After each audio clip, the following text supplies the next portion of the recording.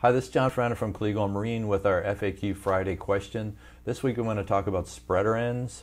I've been doing this for 12 years now, and when I first started, I kind of anticipated that spreader ends might be a problem.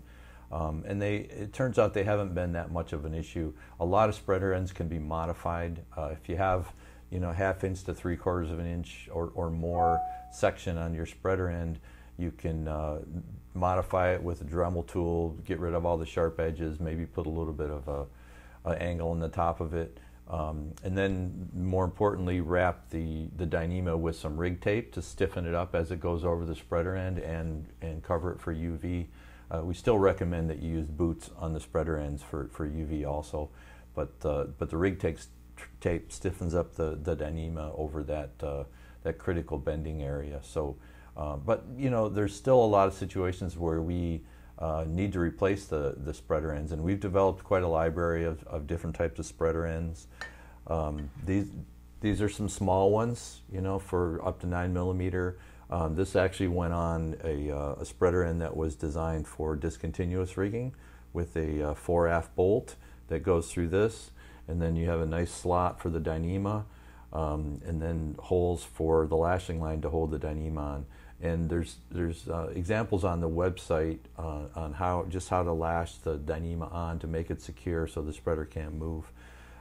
Here's another one that's designed for a stainless plate. This slides onto the plate. There's a set screw that you tighten down, and now you have a nice slot for the Dyneema, and again, lashing line holes. Some bigger boats. Recently we did an isomat spreader end, and now we've got a library of isomat spreaders. But what we did initially for that is we sent them a 3D printed version of what I designed for this. 3 slot holes, lashing line holes, and then the contoured piece that slides into the spreader. This was what we wanted to make sure fit, so we 3D printed this for them, sent them this part, and they actually checked this to make sure that the section we designed was correct.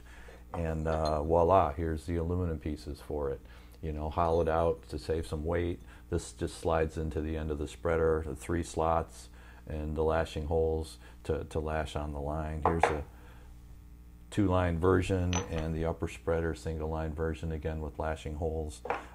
Nice, elegant way of doing spreader ends, and we do those all the time. There's other versions here. Pictures of those are on the website, but the spreader ends, like I said before, just aren't as much of a problem as I anticipated, luckily.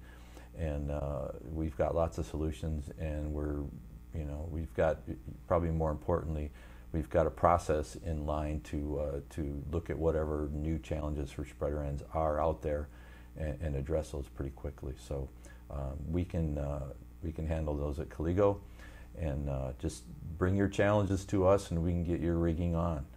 So that's our FAQ Friday for today, and this is John Franta from Colligo Marine again, and thanks for your time. Thanks for listening. Have a good weekend.